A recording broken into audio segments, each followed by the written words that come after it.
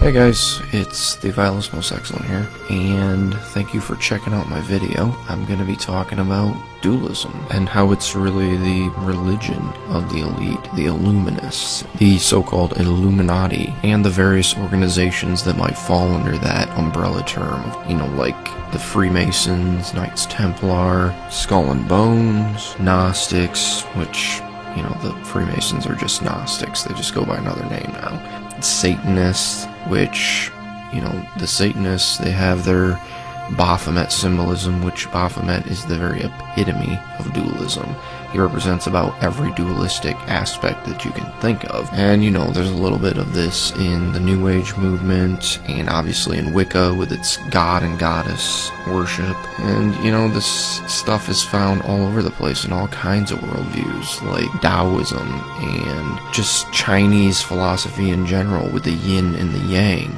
That's dualism. But really one of the main focuses of this video will be me trying to show this elitist group, these Illuminati, how they put their religious beliefs directly into pop culture through movies, video games, and things like that. And, I want to explain a little bit what their belief system is so that you can recognize it and see it for what it is, because it's a religion. It's their belief system, and just like any other religion or belief system, it can be evaluated and critiqued. And the reason no one's done that so far is because it's esoteric, it's hidden knowledge. They keep it secret for just this reason, to avoid it being utterly refuted.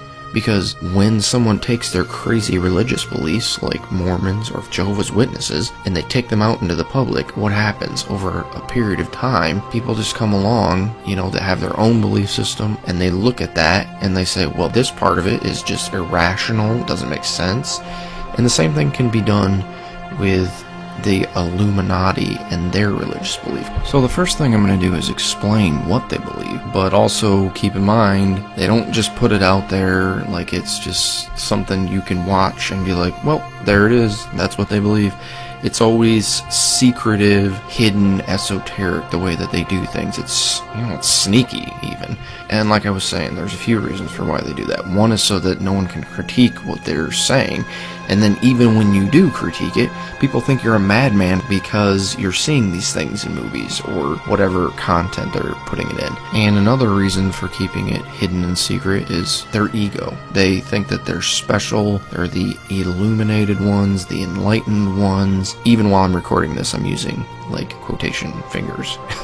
But they take great pride in the fact that they have this special knowledge. And for people outside, it makes it more appealing, actually, when it's this mystery and this secret that you get to know. And it almost overrides the fact that it's utter nonsense, that everything that they're saying is completely irrational. It overrides that, the fact that it's this hidden secret that you get to know. And so let me show you what they believe, and then after that I'll critique it like it should have been a million times by now. But let me define dualism really quick. In the way that they believe it, it means the equality of opposites. And not only that, it also means that the existence of one thing hinges upon the existence of its opposite. So it's almost like the two opposites are one whole. You can't have one without the other.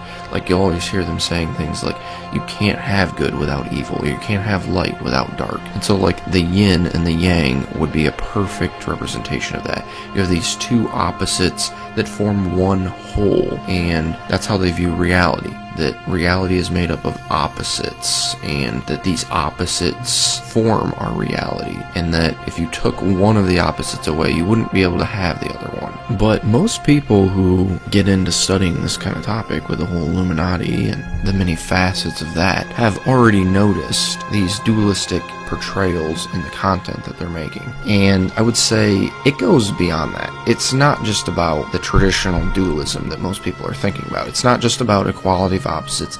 It's not just about opposites balancing one another out. No, it goes beyond that. So what they believe is kind of like the Hegelian dialectic. So in the Hegelian dialectic, you have the thesis and then you have its antithesis. So you have something and then its opposite, essentially. But then in the Hegelian dialectic, it doesn't stop there. Those don't just sit there opposed to each other. In the Hegelian dialectic, you merge the two, the thesis and the antithesis, and you achieve synthesis from that. It's like you take the two opposites, you combine them and merge them into one. And don't get me wrong here, this isn't like the yin-yang, where you have, the white side and the black side, and there's a little bit of the yin in the yang, there's a little bit of yang in the yin.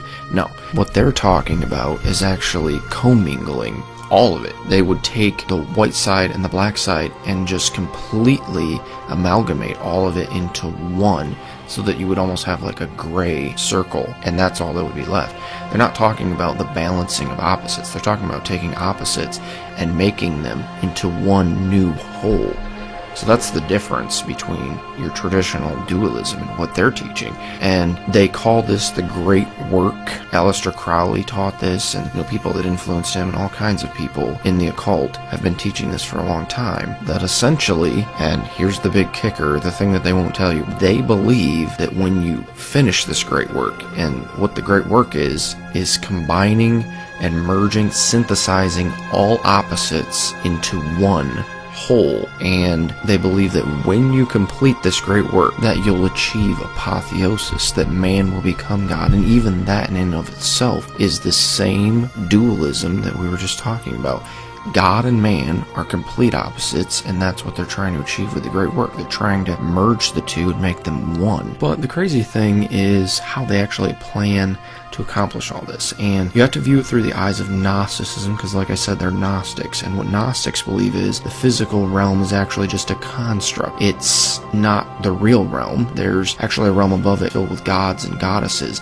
And the lowest of all the gods and goddesses, Sophia, created the demiurge. And demiurge means the creator. The demiurge is the one who created this construct, the physical realm. And they would say that he is the God of the Old Testament. And they would say also that he's a deceiver. He's trying to deceive mankind into believing that he's the only God. And actually, the Gnostics would say there are many gods and goddesses above him. And actually, there's another realm beyond the pleroma, where the source God, I wouldn't even call him God because he's not a person, he's actually just a force. And essentially everything comes out from him. All those gods and goddesses down the line come from him. What they believe about the demiurge, though, is that he's dualistic in and of himself. He's composed of opposites. He's chaos and order. He's both evil and good. And so they'll view this one whole demiurge as if he consists of these two opposing forces, and the one side would be evil and order, which order to them is kind of a negative thing, and they view it as kind of a breach of nature, of the natural way of things.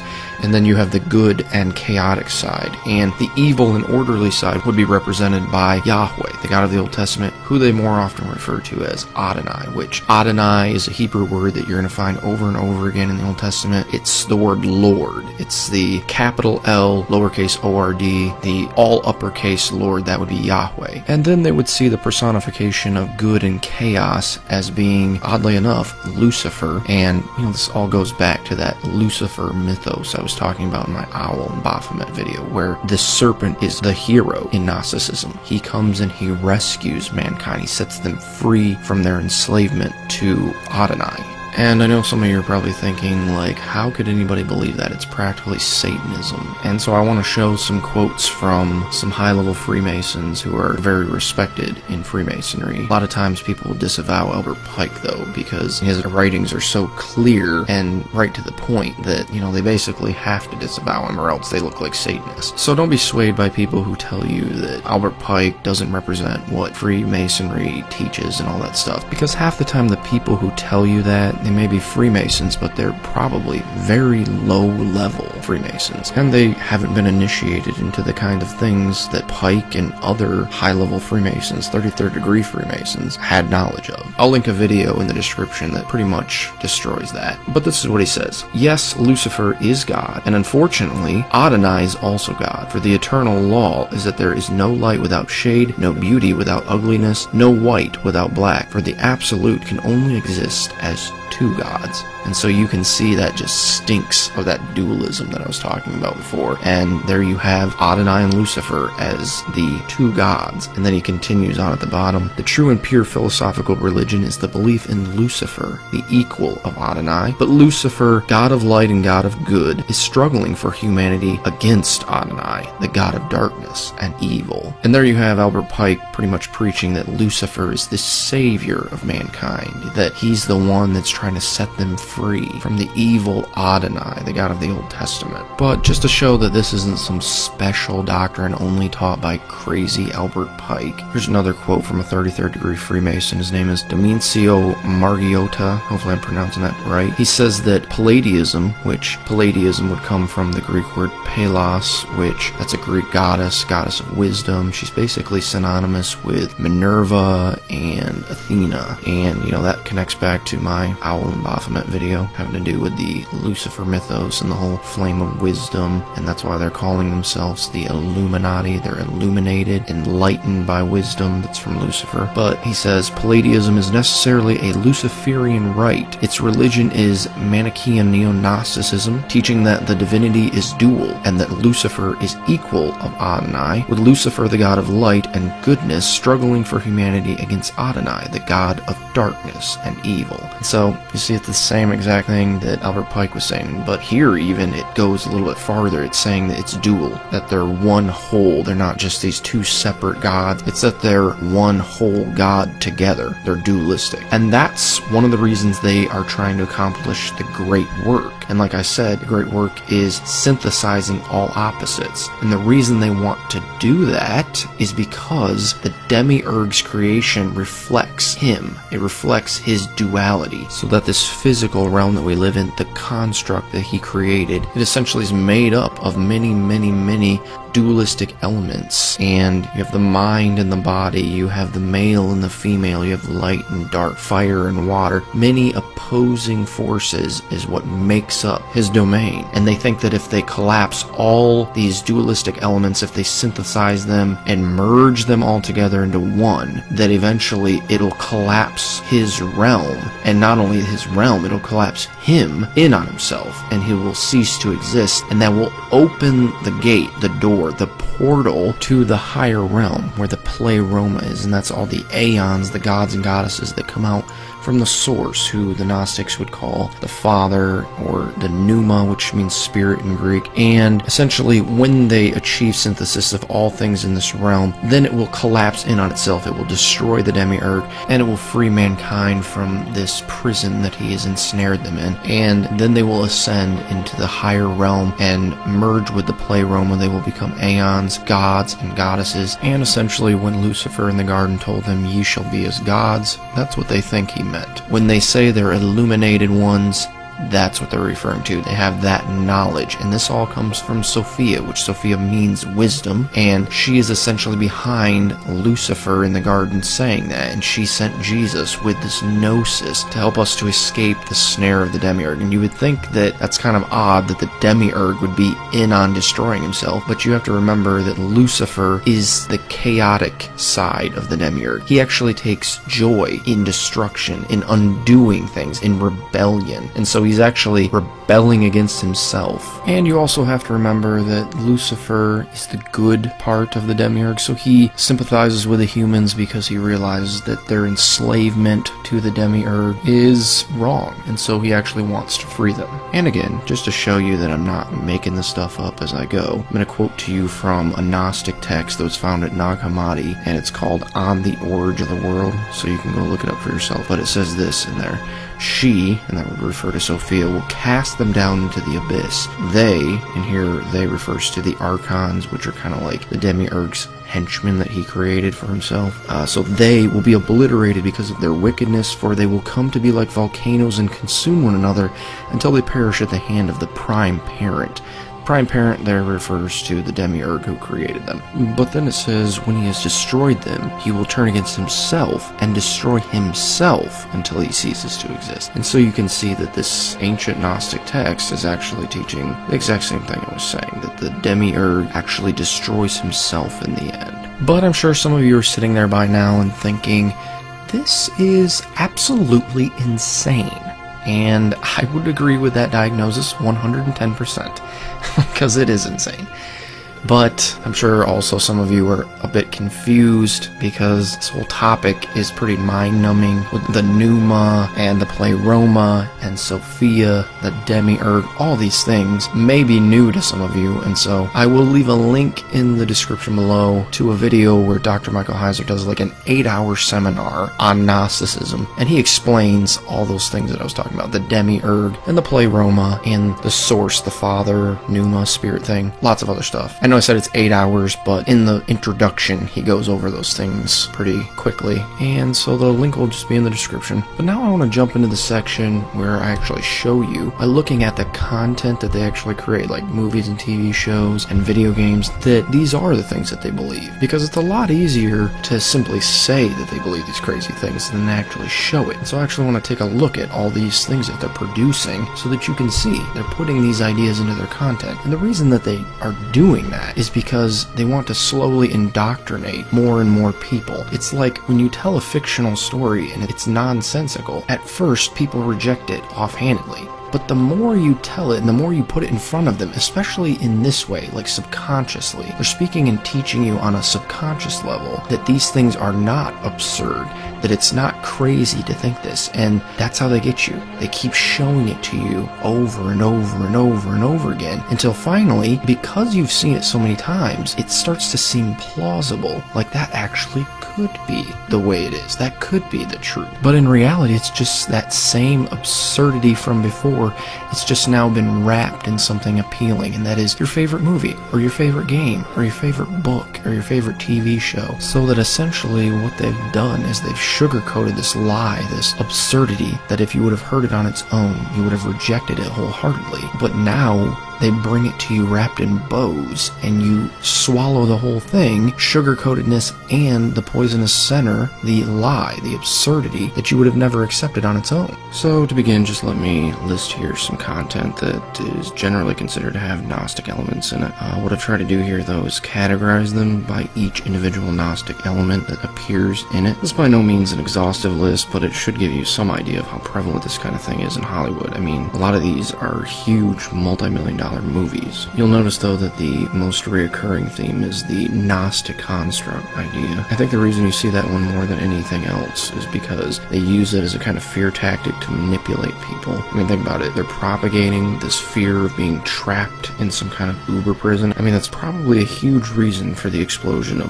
Orwellian-type movies in general. They achieve that same kind of fear without the obvious Gnostic overtones found in these movies I've listed. It's all about creating a fear-filled atmosphere, though, so that eventually they can cash in on that by revealing what they'll call the true Orwellian nightmare, the universal Big Brother, which would be the construct. They're basically embedding in people's minds this overwhelming urge to escape, even before they really know what they have to escape from, or whether they're actually even trapped in the first place. And this really sets up people to more readily accept Gnosticism, since Gnostic teaching then becomes the cure to the disease that the Gnostics intentionally infected the public with in the first place. But I want to single out some of these that I listed and show how some of the deeper things that I talked about are actually expressed in them. I don't really have time to touch on them all. This video is probably going to run long enough as it is, so I'll leave a link in the description to Good Fight Ministries video called Hollywood's War on God, which is all about exposing Gnosticism in movies. So check that out if you're interested in more stuff like this. So the first movie I want to jump to is The Matrix, which it's actually a trilogy of movies, but as most of you probably already know, it all starts out with the main character Neo being unknowingly trapped in a type of computer simulation of Earth known as the Matrix. It's even called a prison for the mind by one of the characters. Like everyone else, you were born into bondage,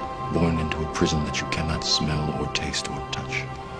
A prison for your mind. But you have some duality symbolism sprinkled throughout the Matrix movies, like checkerboard flooring, the famous red and blue pill scene from the first Matrix, and one character even wears yin-yang earrings in the third movie, which is significant when you realize the Gnostic character she's playing. But you have the demiurge from Gnosticism making an appearance in the second and third movies. The character called the Architect is essentially this machine or program that's the creator of the Matrix and who has enslaved all mankind within it. Though in the second movie he actually speaks about a co-creator. I am the Architect. I created the Matrix. the Oracle. If I am the father of the Matrix, she would undoubtedly be its mother. And she's actually the one I mentioned who wears the dualistic earrings, the yin-yangs. But these two co-creators seem to portray the Gnostic belief in the dual demiurge that I was talking about before. But what's more is that the name architect for the demiurge character is pretty telling and more than appropriate, since demiurge can be translated into many English words like architect. For example, it could be translated as fashioner or artisan, craftsman, creator, designer, and plenty of other synonyms of words like those, which would obviously include architect. So architect is definitely one way to refer to the Gnostic demiurge. But even more telling is that the Freemasons, who as I said in the beginning are just neo-Gnostics, neo meaning new, but they actually refer to the demiurge as the grand architect, so it would seem that at least some Gnostics prefer the translation.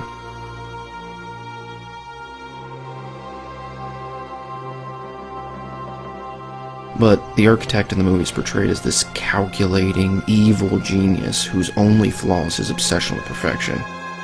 The first Matrix I designed was quite naturally perfect. It was a work of art, flawless, sublime, a triumph equaled only by its monumental failure. I have since come to understand that the answer eluded me because it required a lesser mind, or perhaps a mind less bound by the parameters of perfection.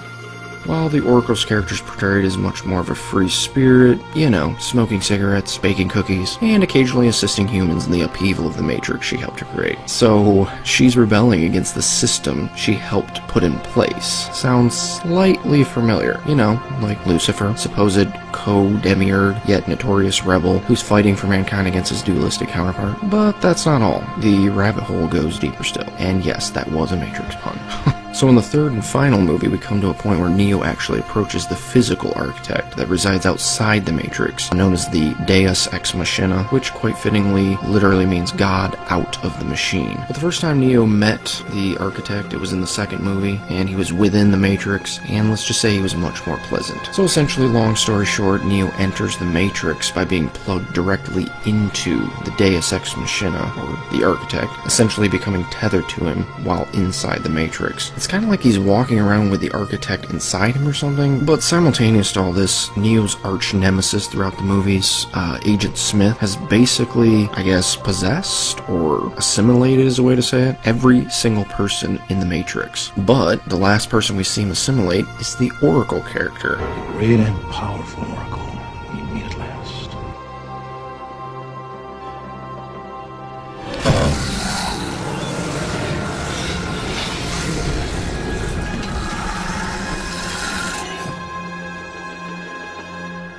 So essentially both Neo and Smith in the Matrix have become the host bodies for the two aspects of the dual demiurge. Then there's this huge fight between Neo and Smith, and in the end, Agent Smith assimilates Neo, and he merges with him in a sense. But essentially, when Smith does this, Neo, like the others who have been assimilated, morphs into a kind of clone of Agent Smith. Then we see a scene that's outside the Matrix where the architect, the Deus Ex Machina, shoots this light into Neo's actual body, and it goes into the Matrix and comes out of the assimilated Neo. Then the Smith clone that had assimilated the Oracle and who was fighting with Neo this whole time, he begins to do the same thing and eventually bursts into a massive explosion of light. And then all these onlooking Agent Smiths who were clones, they've just been watching this fight the whole time, they follow suit and they all begin to explode in perfect unison. So in the end, this kills both Neo and Smith, but it frees the human population trapped in the Matrix. So if you're paying attention, we see nearly every element I mentioned is in play here. We have the obvious allusion to the construct in the form of the Matrix. We have the dual demiurge in the form of the Oracle and the Architect, who, based upon their characteristic personalities, obviously allude to Adonai and Lucifer. And then we have their being synthesized together through the merger of Neo and Smith, the two demiurges' incarnations, in a sense, which ends in their destruction and brings about the freedom of mankind from the construct, the Matrix. So you see, that's quite in step with what I was talking about. But another movie that shows similar elements to these is Tron Legacy. So in this one you have the creator of what's called the Grid, whose name is Flynn, and at one point he's even called a deity. Together, we have achieved a great many things. We have created a vast, complex system. We have rid it of its imperfection. Not to mention, rid it of the false deity who sought to enslave us. Captain Flynn! Where are you now? But Then you have his co-creator, Clue, who Flynn actually made to help him, quote, create the perfect system, which is referring to his task of maintaining the grid. And this so-called grid is essentially a digital universe within a computer. So clearly in that you have the construct idea again, and with Flynn and Clue, you have the dual demiurge concept as well. But eventually Flynn's co-creator, Clue, backfires on him, and he ends up betraying him because of his obsession with perfection and order. Yet, counter to this, Flynn is portrayed as another free-spirited type hippie guy who's constantly spouting Buddhist philosophy. So he, like the Oracle, would seem to portray the Luciferian, chaotic half of the demiurge. Chaos. Good news. There's also this dualistic color scheme of opposing oranges and blues that's all throughout the movie. And of course, orange characters are always bad guys, and blue characters are always good guys. But Clue, after his betrayal, always appears in orange, and Flynn always appears with this blue theme. So anyway, after Clue's betrayal, Flynn becomes trapped in the grid, and then his son also finds his way and becomes trapped. And in the end, the only way his son is able to escape the grid is by Flynn merging with his co-creator, Clue, a process referred to as reintegration in the movie. How can he be so afraid of his own creation? I mean, he built Clue. Why doesn't he just end him? He could, but it would require reintegration. Yeah, all right. Flynn would never survive the event. It would mean the end of them both. And to reintegrate literally means to bring together or to combine divided parts into a single whole, which is obviously the synthesis idea again. But when the two dramatically reintegrate with one another at the end, as expected, they both die by this massive explosion, which ends up destroying the grid and allows for Flynn's son to escape through what's called, quote, the portal in the movie.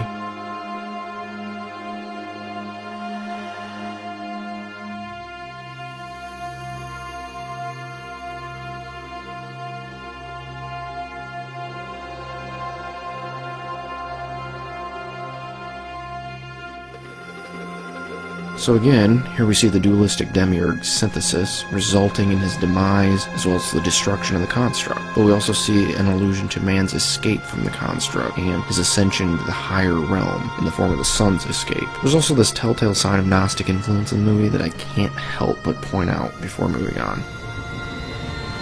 Head towards the light, Cora. This is a sign from the pleroma that you can come back. Just follow the light. Isn't that a nice phrase we've all heard in our culture? Follow the light. It's Gnostic. You follow the light and you will make it back to the pleroma. But another film with some of these same elements is the Lego Movie. The movie is centered around a Lego character named Emmett, who is supposedly the chosen one, or something. But he runs around throughout the movie with his little Lego friends, trying to stop this evil Lego villain called President Business, who's also called Lord Business. As you can probably guess, it's more of a kid's movie. But we find out at one point that the Lego universe that the movie has taken place in up to this point is actually just this huge Lego set in the basement of some guy's house, and that all the Lego characters that appeared up till now are just Lego figurines in this guy's massive Lego set. So in that we have this allusion to the construct in the form of the Lego world this guy has made in his basement. Then our world plays the role of the pleroma, that is, the higher realm again, which in this higher realm we have the creator of the Lego set, or the demiurge, if you will, played by the comedic actor Will Ferrell. He's really just what looks like an average business guy who seems to have an addiction to Legos, but he's literally called the man upstairs a ton of times throughout the movies by these Lego figurines, which is an obvious allusion to him being the god figure to these inhabitants of the Lego universe. If the man upstairs chose him to be the special, there must be a reason. Who's the man upstairs? See? He doesn't even know about the man upstairs. Does he have like super gross hands that look like they're made out of big pink sausages? Like eagle talons mixed with squid? Wait, you've seen The man upstairs.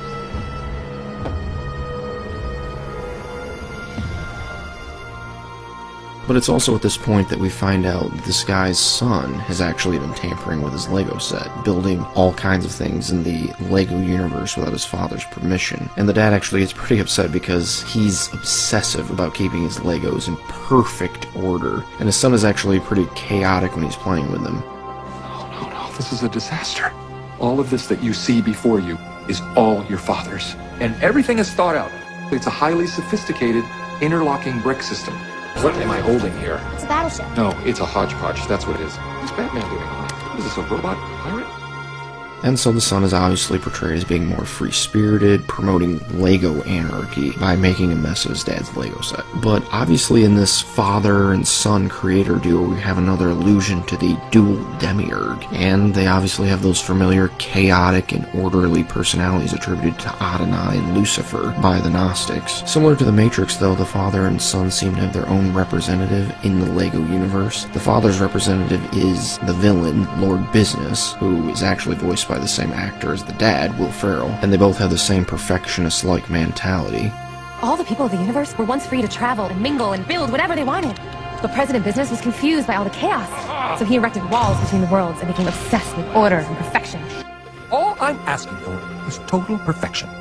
The son's representative seems to be Emmett, though. I say this because at the end, when the son and his dad are reconciling, Lord Business and Emmett are simultaneously reconciling. The father figure even asks his son, quote, if the construction guy, referring to Emmett, said something to President Business, what would he say? And he actually does this in an attempt to get his son to tell him what's bothering him. But then it cuts to Emmett appealing to Lord Business about not being so obsessive about the order of the Lego universe, which is simultaneously meant to be the son's appeal to the dad not to oppress his playing with his Lego set. Then there's this scene where they're reconciled and the dad hugs his son, and simultaneously in the Lego universe we see Lord Business hugging Emmett, so pretty clearly Emmett represents the son's character. But I think this event where the son and the father reconcile and unite in a hug is meant to picture that synthesis of the two demiurge figures, though obviously it's much more watered down than the other portrayals we've seen of it. But after this, and a bit of an explosion, the Lego universe and its inhabitants are freed from the oppression of Lord Business and his stringent rules about what they can and can't build, and the father also then allows his son to continue his chaotic building with his Lego set. Really, I could do an entire commentary on this movie explaining how Luciferian it is, but for time's sake, I'll just outline the allusions to the elements we've been discussing. So we saw the construct portrayed in the form of the Lego universe. We saw that its Lego inhabitants were oppressed by a perfectionist-type Adonai character who's actually called Lord throughout the film, Lord being the literal translation of Adonai. We also had his son playing the role of the chaotic rebel and co-creator Lucifer, together the two representing the dual demiurge figure that we've discussed. And in the end, the two are unified, which frees the Legos and the construct from oppression. And so yet again we find many of those same elements here. But the last one I'll mention briefly is actually a video game from the Elder Scrolls series. Elder Scrolls is probably best known for its 5th installment called Skyrim, but the game I'm going to address is the 4th installment, Oblivion, specifically the Shivering Isles add-on. And an add-on, for those who don't know, basically means it wasn't a part of the original game when it first came out, but it was released later as a downloadable addition to the game. So the add-on's name, Shivering Isles, actually refers to the location where the events of the storyline take place. It's essentially this island that the player reaches by teleporting out of the original game world and into the so-called Oblivion realm. Oddly enough, though, the island is highly dualistic in nature because it's actually split into two opposing halves. One half is called Mania and the other Dementia,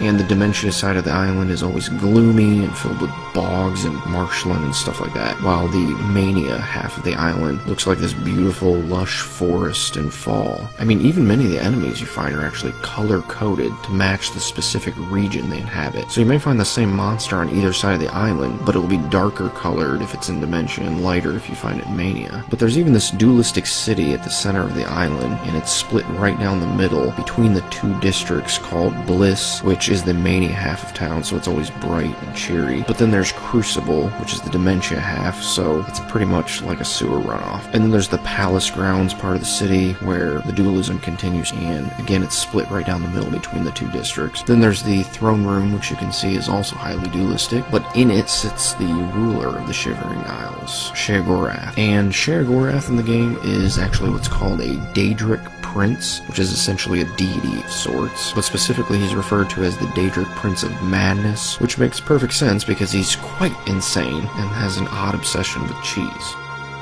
Time for a celebration! Cheese for everyone! Hence, he's actually called the Mad God many times throughout the game. Beyond that, his personality is that of a lover of chaotic mischief and disarray, and what's more, he's actually the creator of this dualistic island. So here again, we obviously have allusions to the demiurge and his creation, the construct. But as with the others, the Gnostic overtones don't stop there. So the player, pretty soon after beginning the Shivering Isles storyline, finds out that the island and its inhabitants are in danger from some enemy of Sheogorath's. This enemy is called Jiggalag, and he's supposedly the Daedric Prince of Logical Order. The Daedric Prince of Order. Or biscuits. No order. And he actually plans on capturing the island, destroying it, and then recreating it in perfect order. And so again, we have what seems like the Gnostic portrayal of Adonai and Lucifer in the form of these two enemies, one being the chaotic rebel and the other being this obsessive perfectionist. And yet the plot thickens. The player eventually learns that Sheogorath and Jiggalag are actually the same person. So Sheogorath, the Prince of Madness, at the end of every supposed era, in werewolf-like fashion, he turns into this Prince of Order Jiggalag, and he destroys his own creation in the hopes of re-establishing it in perfect order. Sheogorath is dead! All shall crumble before Jiggalag! So the two characters actually turn out to be the same person, and so this construct-like realm of Sheogorath is simultaneously the realm of Jiggalag, and so yet again we have this allusion to the dualistic demiurge, though the game does seem to lack an obvious concept of the two being united through some kind of synthesis. But technically, since they're the same person anyway, they're already unified in some sense. Nevertheless, the game does play another card from the Gnostic teaching I discussed earlier. When you defeat Jiggalag, oddly enough, your in-game character becomes the Mad God Sheogorath. You now hold the mantle of madness. I will take my leave, and you will remain here, mortal. Mortal, king, god. It seems uncertain. This realm is yours. Fare thee well, Sheogorath, Prince of Madness. So essentially the player becomes the god of the Shivering Isles. There's even a character in the game who literally calls this process apotheosis. You seek the throne of madness. However, no mortal may sit upon the throne without the staff. But apotheosis is no simple matter, and the creation of the staff is no simple task. So think about this. Here we have embedded in this game the Gnostic teaching that upon defeating Jiggalag, who is an obvious portrayal of Adonai, that you become a god yourself. This sounds too much like what Satan told Eve in the garden, that men can become gods. I mean, is it any wonder why these Gnostics have to be so shady about all this? Obviously no one's going to accept this kind of stuff outright. That's why they have to hide it in their content like this. They're doing this to precondition the masses to accept this kind of satanic ideology without even knowing it. But from there, I want to point out some other familiar content that you can see these same kinds of ideas popping up in. So to begin, in Freemasonry, you have the very crest of their organization, seemingly representative of this dual demiurge. And so if you look at it, you see the compass and the square set opposite one another, which the two actually represent opposites in architecture. One is used to produce curved lines, and the other right angles. They appear to be merging together, though, to form what looks like a hexagram. Which you can see in this piece of Masonic art, they actually portray the same symbolism using an actual hexagram. Hexagram itself, though, is a symbol of the merger of opposites, like that of Earth and Heaven, or the microcosm and the macrocosm, or even man and God. Which there are many symbols out there that represent the same kind of idea. But notice in this hexagram, though, that the merger of the two opposite halves is being stressed by showing them as interlocking with one another. But the hexagram as a symbol quite literally means as above, so below, which is a concept found in Hermeticism and sacred geometry, and so of course it finds a place in the syncretism of Gnosticism. The phrase, though, originates with the 6th to 8th century pseudepigraphical work called the Emerald Tablet.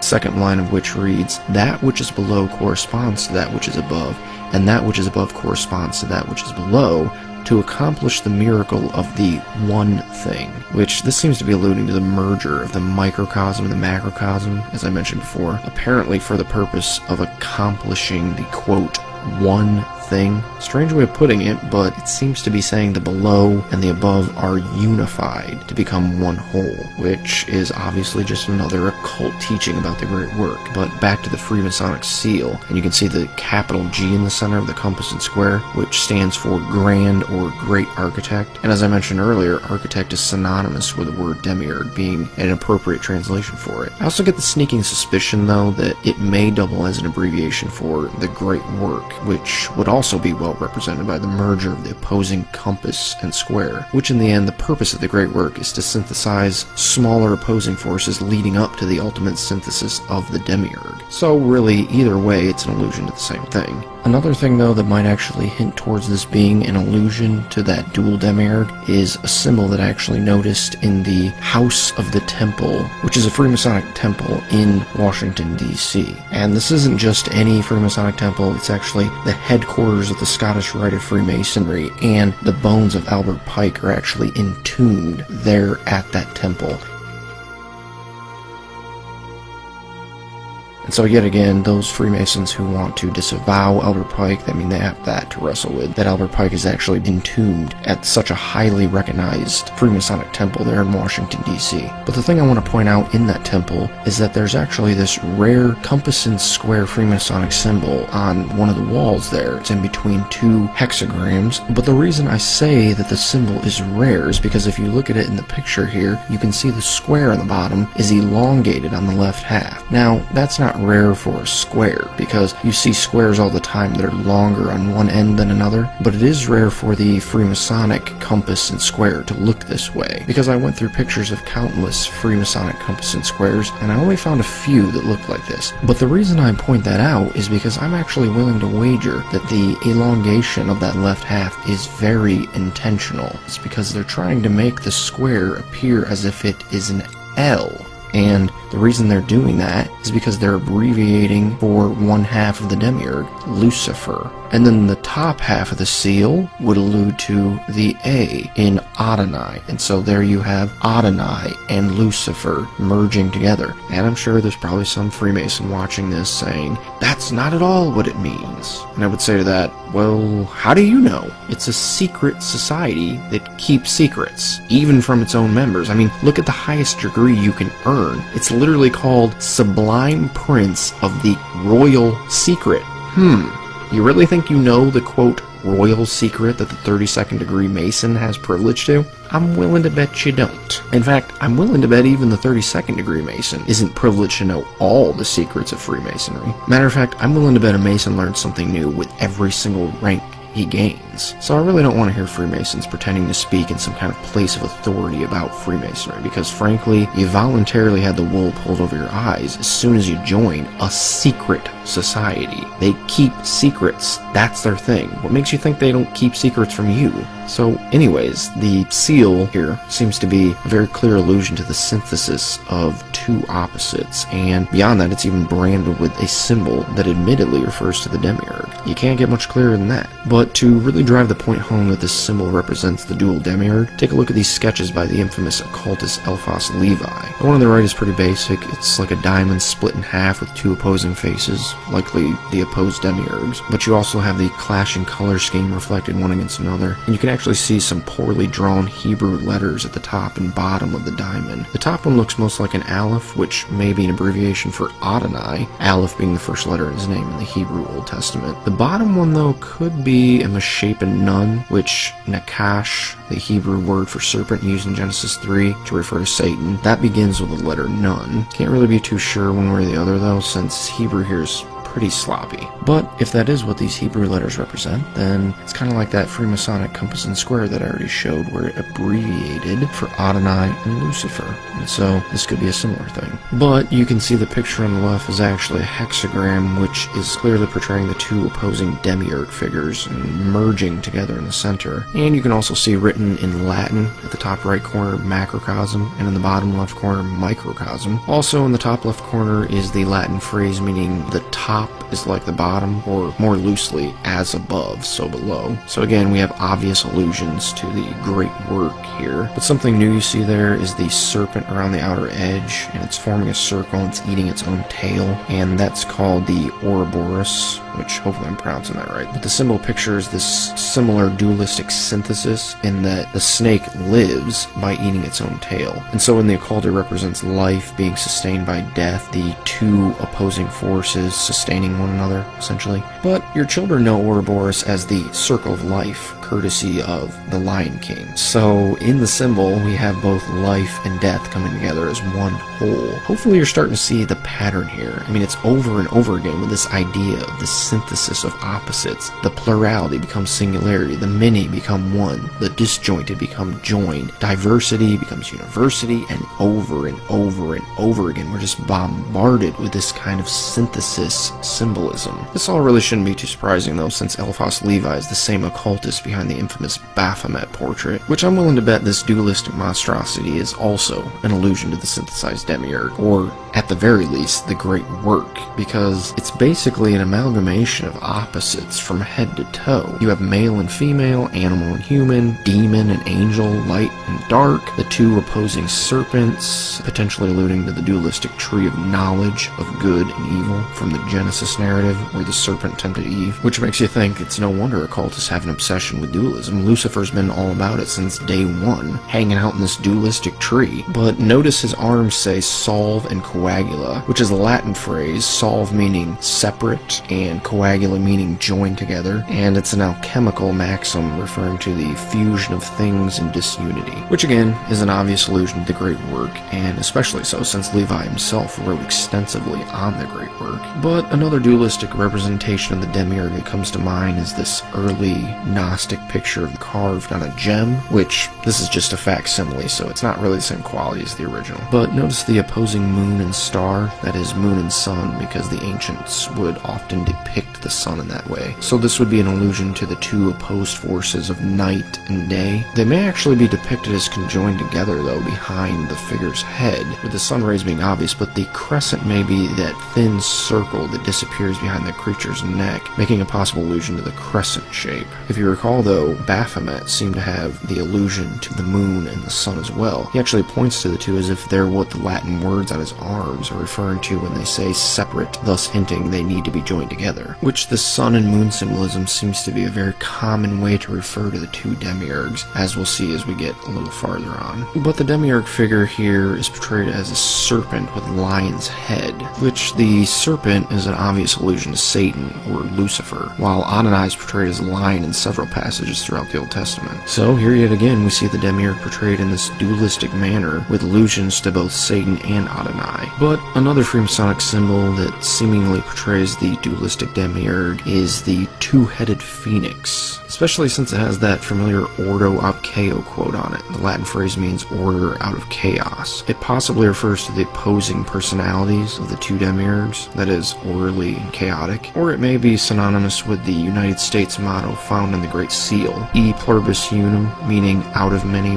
one, which sounds oh so familiar again. This is clearly just another allusion to the great work. I mean, you have the combining of a plurality of opposites into a single whole, and so this is likely what the slogan Ordo ab Chao refers to as well. That is, creating an orderly state of oneness out of a mass, chaotic state of opposites. But there's also the two pillars in Freemasonry, and I think here again we have another allusion to the dual demiurge with these, which often you have the two pillars portrayed in this opposing fashion to one another, one pillar being colored white and the other black, or on some rare occasions one pillar will be red and the other will be blue. And the two are actually based off the two biblical pillars named Boaz and Jashan that are located outside of Solomon's temple, though in the Bible they're not really depicted as being dualistic in a clear way. In fact, they're barely mentioned at all, really. Another thing about the pillars is the familiar sun and moon symbolism we spoke briefly about before. The two are very often hovering nearby the two pillars, with the sun characteristically near the left pillar and the moon near the right, though in some cases they rest individually upon their corresponding pillars. And as I pointed out before though, the sun and moon seem to represent the two demiurge figures and their opposed natures. Also think about the connection between Lucifer, which means the light bearer, and the moon. A light bearer would refer to something that holds light, like a lampstand, but not an actual source of light, much like the moon and its reflection of the light emitted by the sun. But in other cases, you have the Earth on one pillar and a globe containing space on the other. This is a plain reference to the microcosm represented by Earth and the macrocosm represented by the heavens. But the way the synthesis of the two demiurges is represented in all this is by connecting the two pillars by application of what's called the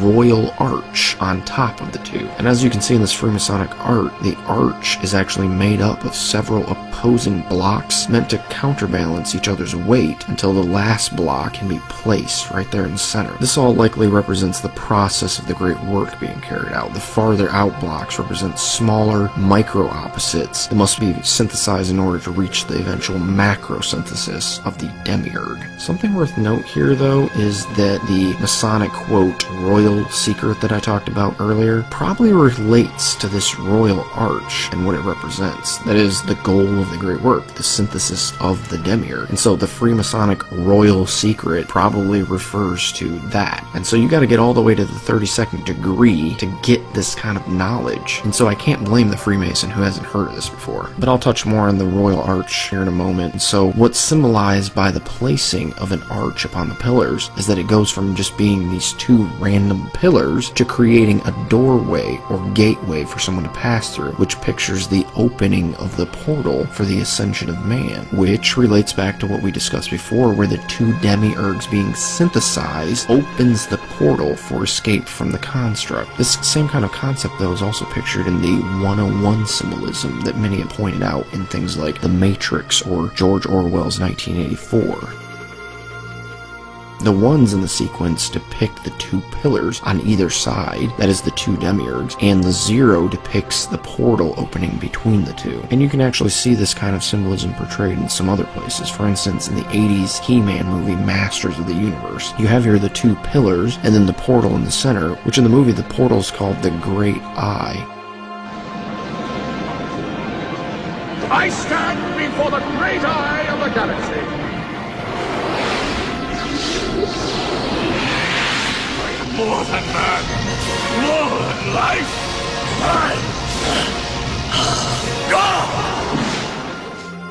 And so that eye symbol probably alludes to that portal that they're trying to open through synthesis. But this also connects to two other movies I'd point out. First, you have Ghostbusters, where you see the synthesis of the two opposites, male and female, in the form of the Keymaster and the Gatekeeper, which of course results in the opening of the portal.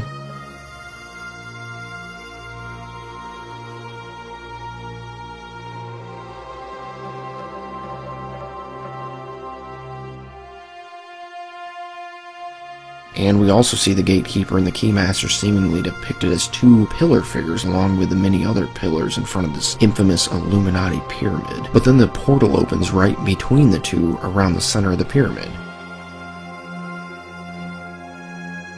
And often in depictions of the triangle and all-seeing eye, the eye will appear at the center of the pyramid or triangle shape. And so there we have what seems like a portal alluding to an eye and also the two pillars with the portal between them. And so it's like that 101 symbolism, and also similar to this picture I showed, where you have the pillars and the royal arch representing synthesis, but then you have the eye symbol back there in the background behind the gate, picturing the opening of the portal from this process of synthesis by the application of the royal arch. But then you also have in the movie Stargate, we see that the final symbol used to open the portal is two lines separated at the bottom but converging at the top with a circle at the peak of the two. And so the two lines likely allude to the two pillars, that is the two demiurges, merging to open the portal above.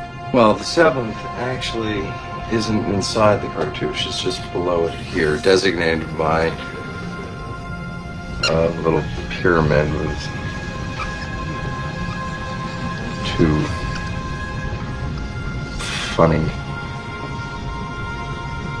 neat little guys and funny little and the portal being placed above is probably meant to picture the ascension of man when he enters through the portal. And the fact that the two pillars are merging at the top, it just kind of shows you that they're foregoing the picture of the arch, and they're representing the same symbolism, they're just representing it in a different way here. And you notice this is also quite similar to the 101 symbolism as well, just rearranged differently. And that's what I was saying before, they're using very similar symbolism here, it's just being reworked and used in different ways to represent the same thing. But notice it's also an allusion to the familiar eye and triangle symbolism as well, with the representation of the eye resting at the peak of the triangle, like on the back of the dollar bill, which that seal on the back of the dollar bill probably is picturing this exact same thing. I mean, think about it, you start out at the base, you have multiple bricks, and the higher up the structure you go, the less bricks there are. It's picturing the synthesis again until you get up to the portal that takes you to the higher realm. But something else of note here in Stargate is the connection to the Royal Arch. The bracket there on the Stargate seems to point to the center block of the Royal Arch, and it's being the final synthesis of the two pillars, because you can see in this picture the two look quite similar. Notice also the 69 symbol that I pointed out before on the Royal Arch. This is also a symbol of synthesis, and the portal also, if you think about it. And so what I mean is that 69 is often depicted as the merger of male and female, which the merger of male and female theoretically results in childbirth. And so the reason that's portal symbolism is because the occult will often overlap the opening of the woman's womb with the opening of the portal, if you catch my drift. I mean, they essentially see the child coming out of the womb as an allusion to ascending from a lower form of life to a higher form of life through a type of portal. But 69 can also allude to the yin-yang, since the two numbers seem to so effortlessly match the shape. And so you can see the 69 as a number is the perfect symbol to place there at the peak of the Royal Arch to depict synthesis. Either way though, it appears exactly where we'd expect it to, if this theory of mine is right, because if you remember, the arch is the very symbol of merger between the two pillars, and this block at the peak is the final block needed to form the arch and complete synthesis. But I would even take this a step farther. If you look at the CERN logo,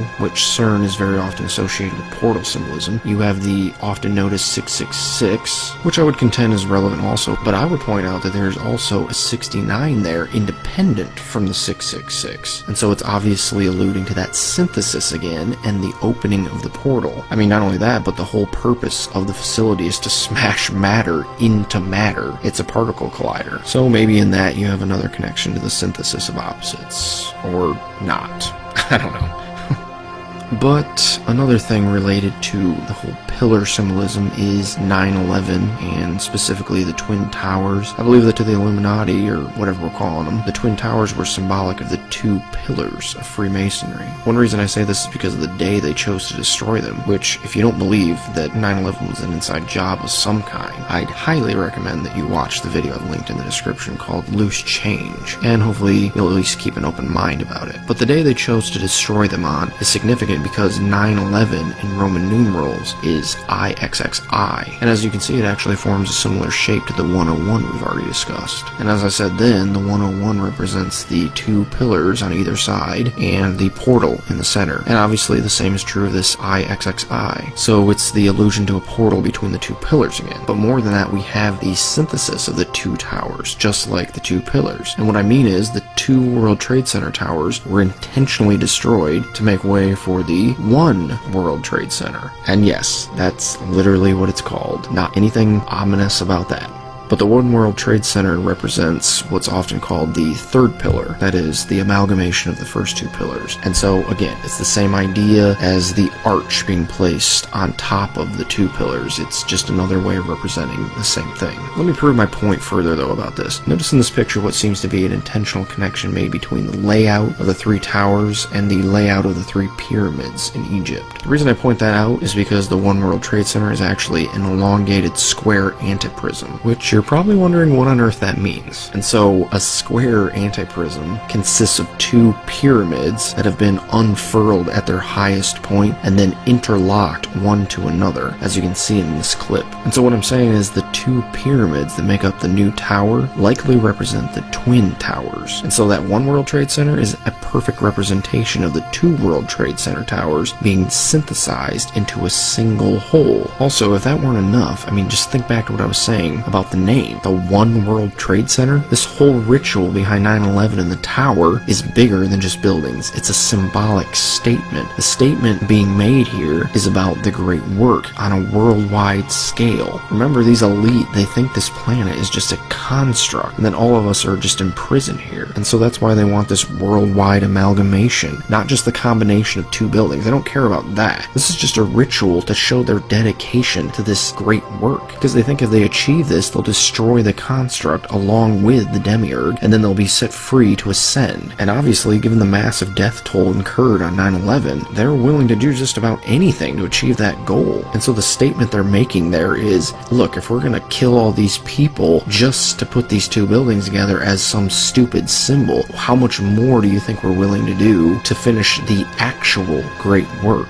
Because part of the great work is not synthesizing two buildings. That's nothing but a ritual. And so that means they're actually hard at work trying to bring about this great work. And so just think about some things that are occurring around you right now on a daily basis. Can you think of any ways that they're working to accomplish this goal in the world today?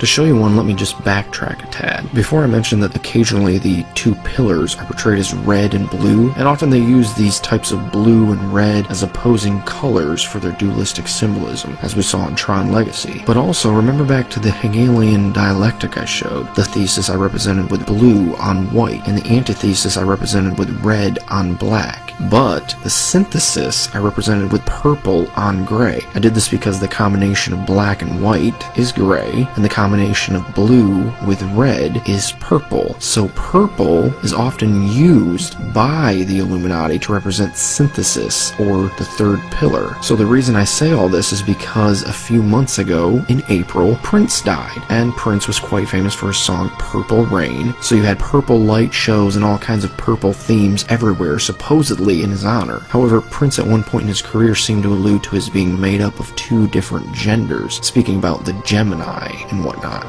But during our conversation, the artist shared a very personal discovery he's recently made about himself. This is very interesting. Recent analysis has proved that there's probably two people inside of me, just like a Gemini, and we haven't determined what sex that other person is yet. What I'm getting from you is that you were very much in touch with both sides of yourself, your masculine and feminine side. Oh, yeah. Yeah. And always have been. And he even admitted at one point that the symbol he used throughout his career was a combination of the symbols for male and female. Yeah. So how did it come about? The symbol came to you, and the symbol is like a combination of female and male? Yes. And of course, he was well known for being rather feminine in both his dress and mannerisms. But what I'm saying is, Prince was a symbol to the elite of the synthesis of male and female, and his death, while tragic, it seems to be all too convenient for them and their schemes, since transgenderism is the in thing now. I mean, ask yourself, is this acceptance, and more than that, celebration of such a deplorable lifestyle as transgenderism even close to normal? Or does it seem forced, maybe guided by some kind of invisible hand? Like, I don't know, maybe the media, movies, celebrities, music, huge corporations, and on and on and on. And the culture has collapsed on so many similar issues that I believe are all a part of this hidden agenda. The whole LGBT movement, for instance, is clearly a psyop, which is short for psychological operation. But it's obviously been foisted on the public, and they've been preconditioned by all those sources that I mentioned, like media and movies, to accept it. But really, the goal of the elite with this particular psyop, LGBT, is to swap gender roles back and forth over and over until there's fluidity between the two in people's minds, so that there will no longer be any distinction between the two genders. And then the two categories will become obsolete, essentially synthesizing the two together. I mean, you can see this in the language that the LGBT movement itself uses. They have this term called gender fluid, which refers to a person who doesn't identify with any single fixed gender. So what's beginning to happen now is, because our society is beginning to see gender as a social construct, the gender binary, the dual male and female aspects, are no longer thought to be necessary. And so you have the synthesis of male and female occurring right before your eyes in the LGBT community itself. And I mean, besides the whole transgender aspect of it, this is also, of course, assisted by the bisexual and lesbian and gay sexual preferences, which also find their place in the acronym LGBT, because they also assist in the destruction of gender distinction, as one might guess would happen when a person believes a male and female aren't gender binaries meant only for one another. But also on the same topic, I'd like to take a second and point out just how absolutely devoted the elite are to this insane plot. They seriously believe this stuff because the makers behind those highly Gnostic Matrix movies that we already discussed, who were the Wachowski brothers, are now the Wachowski sisters. They both became transgender for the sake of this Gnostic Luciferian philosophy of theirs. Unbelievable. I mean, these two are seriously devoted to finishing the great work at any cost. But another obvious part of the agenda is the current race wars that are raging in the United States at the moment that, just like the LGBT movement, will result in a similar abandoning of reality, which what I mean is race will end up rejected altogether as just another social construct, which I've already seen this idea promulgated firsthand. I am not black. I mean, that's what the world calls me, but it's not me. Along with whatever you call yourself, it's just a label. See, from birth, the world force feeds us these labels. Race was invented in the 15th century to divide people from each other, and it has worked perfectly. Who would you be if the world never gave you a label? Would you be white, black, Mexican, Asian, Native American, Middle Eastern, Indian? No. We would be one. We would be together. No longer living in the era of calling human beings black people or white people. But don't get me wrong, I mean, there's technically only one race, human, but we all have actual differences that shouldn't be ignored. We have cultural, ancestral, physical, like skin color, and even linguistical differences that make us distinct from one another. And there's nothing wrong with that, because no matter what race or people group you are, take pride in that, and take pride in the fact that God made you distinct and different from others around you. That's a good thing. And it's not like I'm saying one race is better than another, nothing like that. They're all equal in God's eyes. God isn't a partial God. And it's just that there really are real distinctions between different people, and we shouldn't ignore that reality just because some people are belligerent racists, you know? But another psyop that I would point out is evolution. Evolution essentially teaches that men are just highly evolved animals, which in effect erases the boundaries between the two. And what better way to get society to accept the merger of human and animal, that is, chimeras, than to tell them they're already animals? And I mean, we already have examples where humans are mutilating themselves to appear more animal-like. I mean, it's similar to the transgender thing, it's just instead of becoming a different gender, they're becoming animals. And so the thing that I would ask about this is that how do you go about condemning bestiality and scientific endeavors to make human-animal crossbreeds when man is actually nothing but an animal in the first place? Do you see how they've rigged the system to collapse here? I mean, it seems that they intentionally pushed this view of evolution to begin with so that one day they can pull the rug out from under the people protesting such disgusting things as that.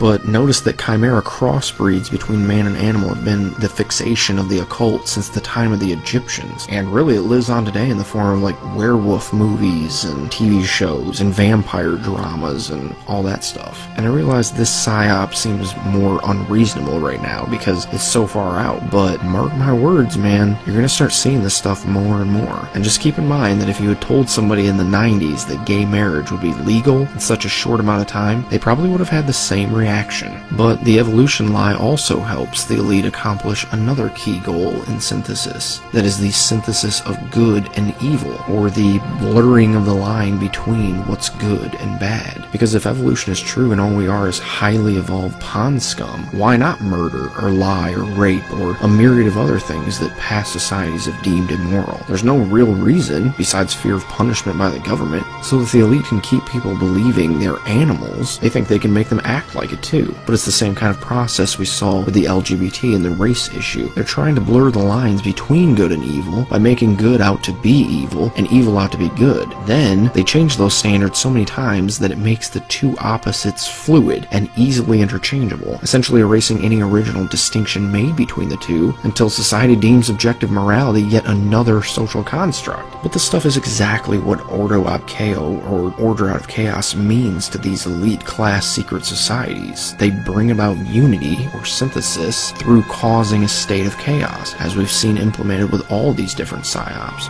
But some of the more obvious psyops that are clearly being pushed towards by the elite is that of the One World Order I've spoken before, which is sometimes referred to as the New World Order, where there's a one world government, a one world currency, a one world language, a one world leader, and even a one world religion.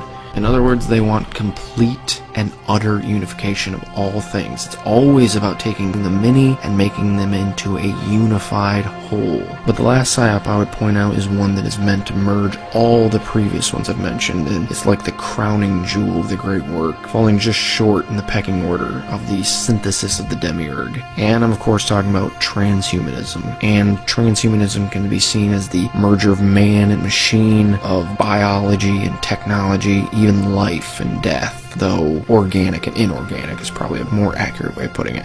The reason, though, that this is the one psyop to rule them all is because it ends the debate on the others. It's the capstone, in a sense. Because once it gets fully implemented and humans start becoming fully machine, there can no longer be any distinction between sexual orientation, gender, race, nationality, not even species will be a valid distinction any longer. And morals? Forget about it, they'll evaporate overnight. Not to mention the simultaneous abandoning of nearly all religion, because who needs to worry about an afterlife when you can't die? I mean, the only religious belief that won't be completely erased by transhumanism will be pantheistic monism, that teaches that all is one and that all is God. I mean, it's the very definition of the synthesis of macrocosm and microcosm, and really any and all opposites, because in pantheistic monism, all things in existence are seen as being one united whole. But this transhumanism agenda will be pushed on us by the appeal to all these other disunities and we've discussed, like race and gender and all these types of things. And people will eat it up because it will be promoted as the means to achieve world peace and to end hunger and to stop disease. I mean, heck, it'll even be promoted as the best social network out there. I mean,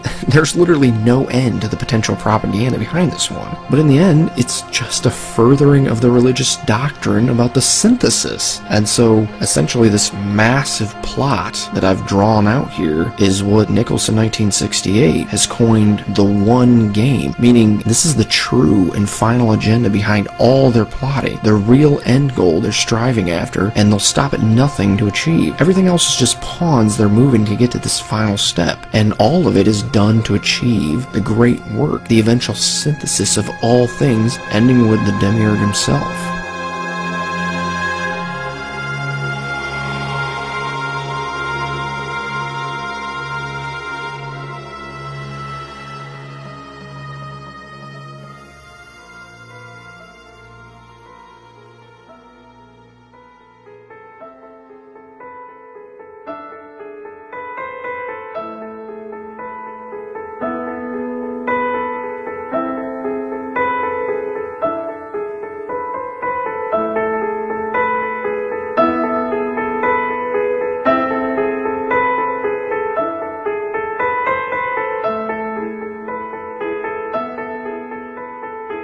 Now, finally, I want to blow this thing out of the water, and I want to discuss some key flaws found in this religious doctrine and its varying beliefs. I mean, other than the fact that it's just plainly absurd. So, first, I'd point out something that basically immediately invalidated this whole thing for me, and that's flawed logic when it comes to selecting opposites that supposedly need to be synthesized. Many of them aren't even opposites at all when you think about it. So let me show you what I mean by looking at a few. And so first, darkness and light, which is also to speak of night and day.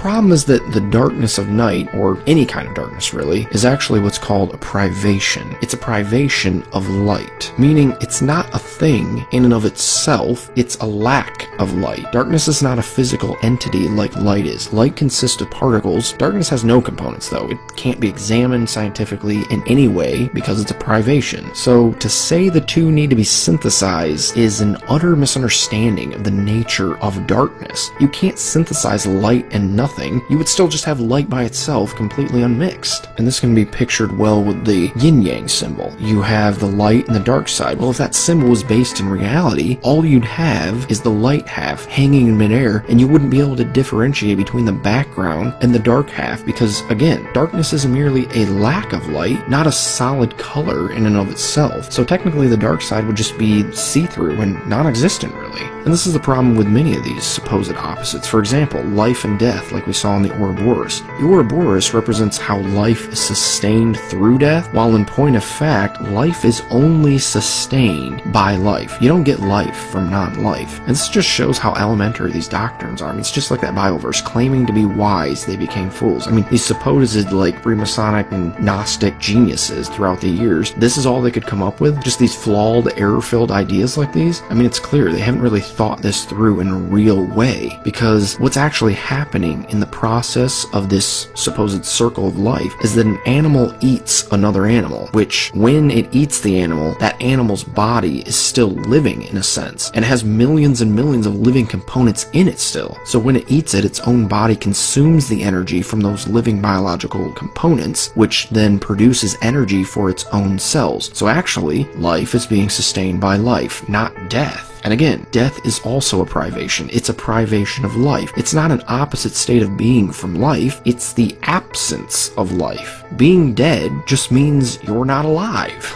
And personally, I think this also touches the realm of morals in the form of good and evil. I would argue that evil is also a privation of good, like light and dark and life and death. The reason I say this is because in order to actually have any real objective morals at all, you need to have a transcendent standard by which to judge what is good and what is evil. If you don't have that, you don't have real morals. You can have an opinion about morals, so like what's right and what's wrong, but it's really the same as saying, I think the color blue is better than the color red. But who's to say which is actually better, though? Our opinions are not actually grounded in the truth of reality, unless reality has some confirming standard for us to base our opinions off of. So if you want morals that aren't subjective like that, you have to have a real moral standard by which to judge what is good and what is bad. But then I would argue that we do have that standard in the perfect person of God. God is how you know what's good and what's bad. If something aligns with his character, it's good because God is perfectly good, and thus he's the perfect standard by which to judge what is good. And if God is a perfect standard of what is good, then he's also a perfect standard by which to judge what is evil, because whatever quality is not found in his perfect character is what you would deem to be evil. But then that makes evil just another privation, because God has no evil in him to speak of. We call evil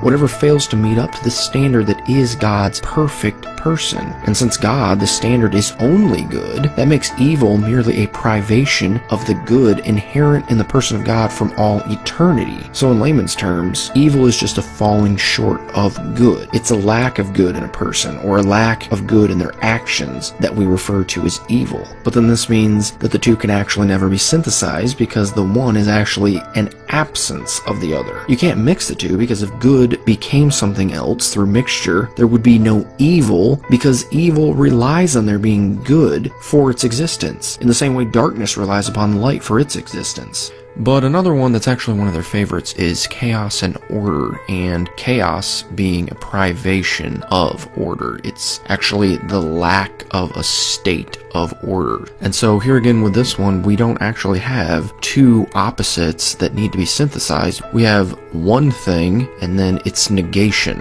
That's what chaos is to order. It's negation. It's absence. And some of the other opposites that are often pointed to have different problems. For instance, water and fire. Water and fire don't seem to be objective opposites, they seem to be subjective. I mean, why these two? Why not fire and air, or water and earth? I mean, all these just seem to be a personal opinion of what's opposite and not truly clear, objective opposites. And another would be man and machine from transhumanism. Man and machine seems like just another subjective standard of what's opposite to me. Organic and inorganic seem to be opposites, but if that's the standard, then stones and sand and buildings, they'd all be opposites of man too. And why stop at man if we're talking talking about organic. Plant life and animals would have to be synthesized as well, which that could be a potential goal. I don't know, I just feel like these types of opposites that they've come up with, they derive from just common conceptual ideas we have about the world instead of truly being based in reality. For example, cats and dogs. They aren't actually opposites in any real way, but to many they become opposites through cultural conditioning. Though I will give them male and female, they do actually seem to be objectively opposite of one another, though it's hard to understand why that means they should be merged in any way. Again though, that whole portion of the religion, it just seems completely irrational.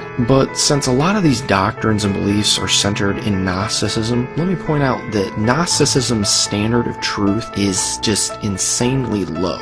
I mean, if you go and watch the seminar I mentioned in the beginning about exposing Gnosticism by Dr. Michael Heiser, which this kind of thing is his field. He's a Semitic languages expert. He specializes in Middle Eastern religions, and he points out that the key texts that Gnosticism relies on come an absurdly long time after the events they purport to record and the people they claim to be written by. And so in many cases, these fraudulent texts claiming to be written by people who died hundreds of years beforehand is where Gnostics are deriving a lot of these doctrines. Not only this, but these texts more than often contradict the earliest records we do have. And so that's why I said that they have this very low standard of truth. But if you're interested in a more detailed discussion of this kind of thing, please be sure to check out that video in the description because there's plenty more like this. But I also want to point out and correct a few common Gnostic interpretations of the Bible really quick though. First and foremost is that Gnostics nearly always present Adam and Eve's eating of the fruit of the tree of the knowledge of good and evil as a positive event, and most of the time they do this by intentionally twisting what is said about Genesis 3. They essentially tell this sob story of how mankind was trapped in the garden by Adonai, and they were basically thought slaves with no free will or thinking minds, and then they present Lucifer as this hero who comes and he enlightens Adam and Eve with knowledge from the tree of knowledge. The problem is that it's not called the tree of knowledge. They intentionally changed the tree's name in order to make it sound more appealing and to make Lucifer sound like a savior figure for enlightening man with knowledge. But the tree is always called the tree of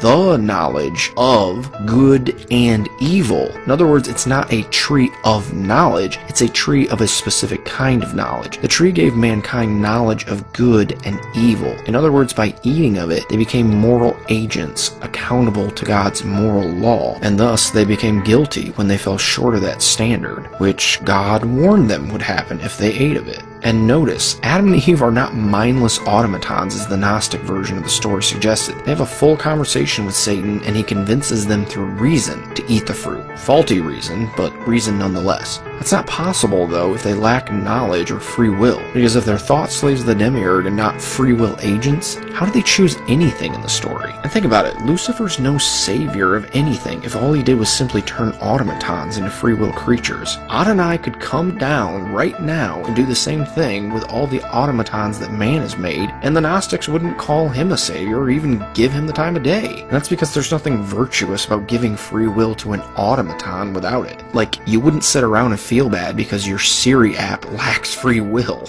But another text Gnostics will very often misuse is 2 Corinthians 4:4. Speaks of the God of this world, who they'll make out to be the demiurge, who again, they think is the God of the Old Testament Adonai. But if you go back a chapter and start reading, that interpretation is utterly destroyed, since Paul, the author of 2 Corinthians, he just got done speaking very highly of the God of the Old Testament, and the passage at the end of chapter 3 is alluding to Exodus 34, so go check it out for yourself. That's Adonai, that's Yahweh, the God of the Old Testament. But even worse than that, just 2 verses after chapter 4 verse 4, Paul makes out the God of the Old Testament to be the benevolent God of Christians. He does this by quoting Genesis 1:3, where Adonai creates light and saying it's him who has given us the gospel of Jesus Christ, which in 4:4 he says the God of this world blinds people to the gospel of Jesus Christ. And so clearly it's not talking about Adonai, it's probably more likely talking about Satan or Lucifer when it says the God of this world. And here's the thing, when Paul talks about this world, the God of this world, he's not talking about the earth or the universe or even the construct when he says world there. He's speaking about the culture that's against God, which the New Testament often calls worldly. When the Bible speaks about being worldly, it means immoral and resistant to God. So that's what it means by God of this world. It's not talking talking about the ruler of this universe or the planet, unless you're only counting the wicked people who are under his rule. Paul isn't saying he owns the birds and the trees and all that stuff. He's not saying he's the maker of those things, because Paul clearly says that Jesus Christ is the maker of all things.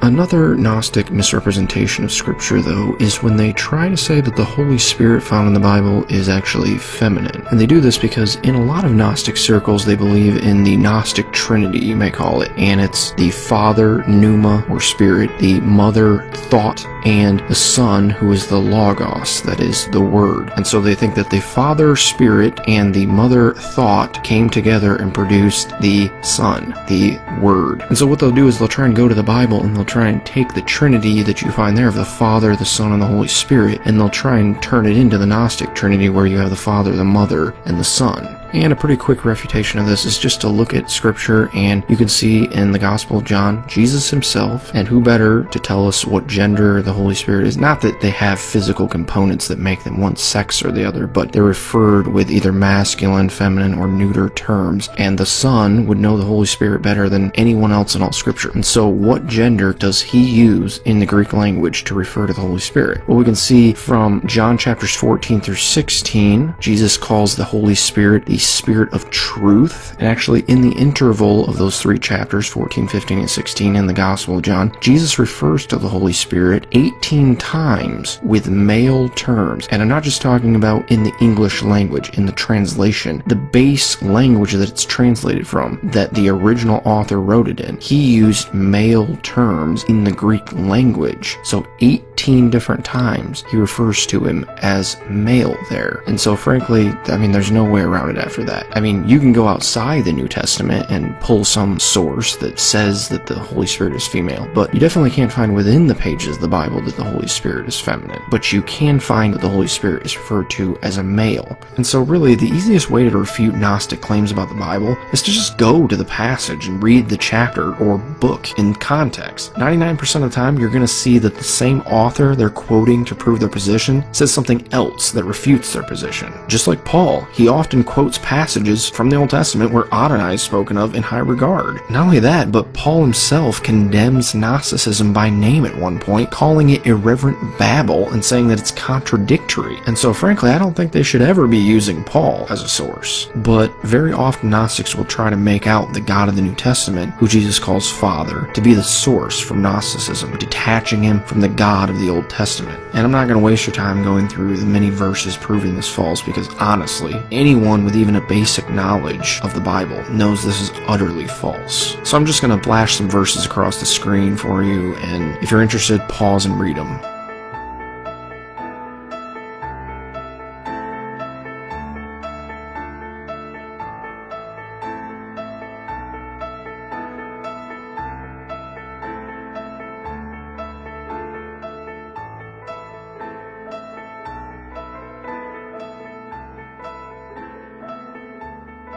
But I also want to show you verses that teach that the pre-incarnate Jesus is also made out to be the God of the Old Testament, which they don't usually hold to that, since they usually associate Jesus with the Source, or Sophia, or other members of the Pleroma. Though I've seen sometimes when he too is demonized by Gnostics, like in The Truman Show, where the cruel demiurge figure is named Christoph, which is spelled like Christ, or in Maleficent, where the young king figure is clearly an allusion to Christ. And I would actually recommend that you watch Somebody for Christ expose on that exact movie, and he does an excellent job pointing this out the whole way through. But really, all this just goes to show how all over the map Gnostic beliefs are, because you really can't pin down all the things that they believe. There's so many different sects of their religion, and so there's a lot of contradictory beliefs throughout, just like you have with many religions, and so they're no different. But again, if you want to read these verses that prove that the pre-incarnate Jesus is the God of the Old Testament, just pause it and read those for yourself.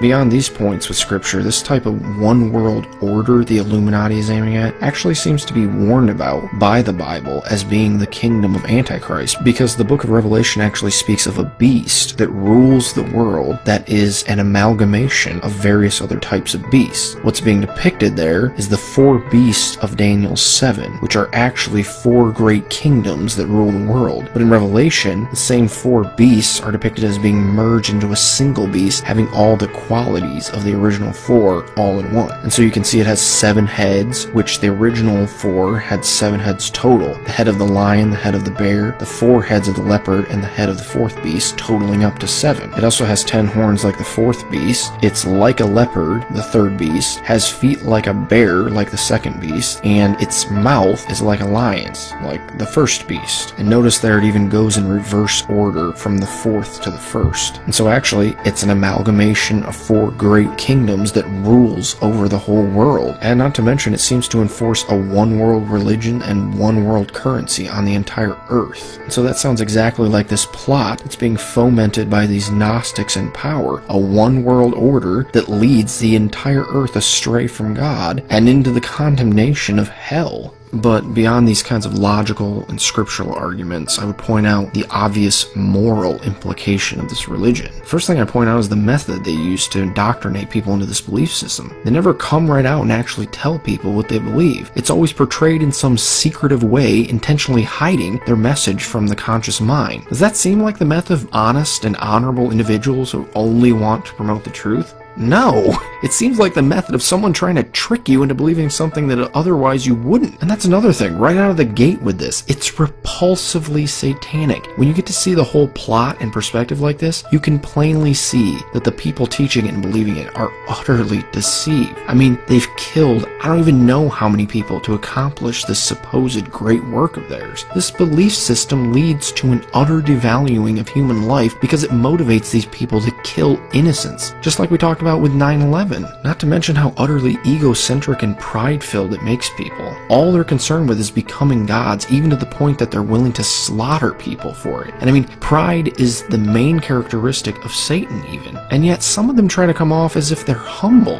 Thinking you're a god is the very opposite of humble. I mean, how much more prideful can a person be than that? And I gotta say, if you're a conspiracy theorist or a truther, and yet you hold to ideas like those found in Gnosticism, it's pretty hypocritical to be exposing this evil Illuminati organization for the things they do, while simultaneously holding to the very doctrines that caused them to do it in the first place. And the first thing they should have told you that is that your worldview gets free promotion on public television and in blockbuster movies. I mean, don't you think it's odd that you acknowledge there's a group out there trying to brainwash people, but the things that they're trying to brainwash them with are the very things you believe? And so that's just something to think about, just putting it out there. But the real reason people would call this religion satanic is because of the fact that it takes Satan, or Lucifer, whatever you want to call him, though not all Gnostics see them as being the same person. But check out the video in the description called Genesis, the Serpent, Nakash, which essentially proves that the serpent, which the Bible makes out to be Satan, is the same luminous being from Isaiah 14, where the name Lucifer actually originates from. But anyways, essentially, these Gnostics in the content they produce exalt Satan and simultaneously demonize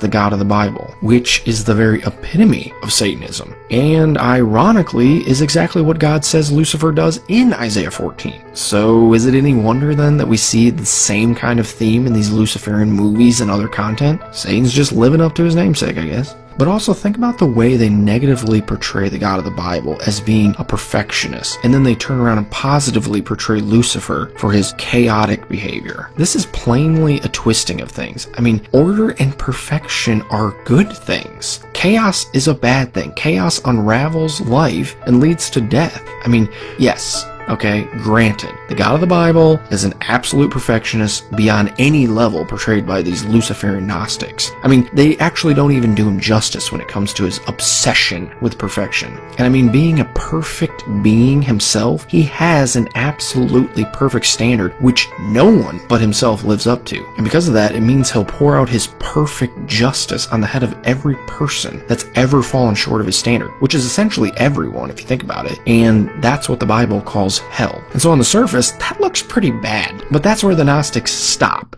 Right there. They don't go any farther with the Bible. They don't read into that, the gospel. But because he's a perfect being, that also means he's not only perfectly just, but he's also perfectly loving. And that perfect love of his is manifested in his giving of the gospel, which is what the Gnostics are ignoring about the God of the Old Testament. The God of the Old Testament promised the gospel, which the gospel is that perfect God became a perfect man, and he lived the life that no one but that perfect God could have lived, and he earned for us a perfect righteousness that satisfies his own perfect standard that we could never have hoped to live up to. And all we have to do to claim that righteousness is to stop striving to earn it by our own efforts of wisdom or strength or good deeds or even knowledge. That is gnosis, where Gnostics get their name. All you have to do to have that righteousness is simply trust. Trust in Christ. Trust that his righteousness is enough for you to satisfy that perfect standard. Trust that his death for you is enough, that it paid for every violation of that perfect standard, so that once God's perfect justice has been satisfied, all he has left to give you is his perfect love. That's the gospel, and that's what proves Gnosticism wrong. That's what proves God loves you. The God of the Old Testament loves you, and he didn't merely say he loved you either, but God shows his love for us, and that while we were still sinners, Christ died for us. When you Gnostics were his enemies, he died for you. What could better prove his true love for you? Words? Like him just telling you over and over in a book? Or maybe money or a new car? He didn't show his love by offering us beauty or power or fame and fortune or legacy or anything as trivial as all that. No, his blood was the greatest proof he could possibly have to offer. And so, if you're a Gnostic, or a Luciferian, or even one of these individuals who's involved in this plot, I'm asking you, do you have that? Has Lucifer proved his love for you like that? Has he bled for you? Is your belief system based in that kind of love, or is it founded on hatred? The God of the Old Testament, who you despise, died for you to prove he loves you. Love is greater than gnosis. Choose love.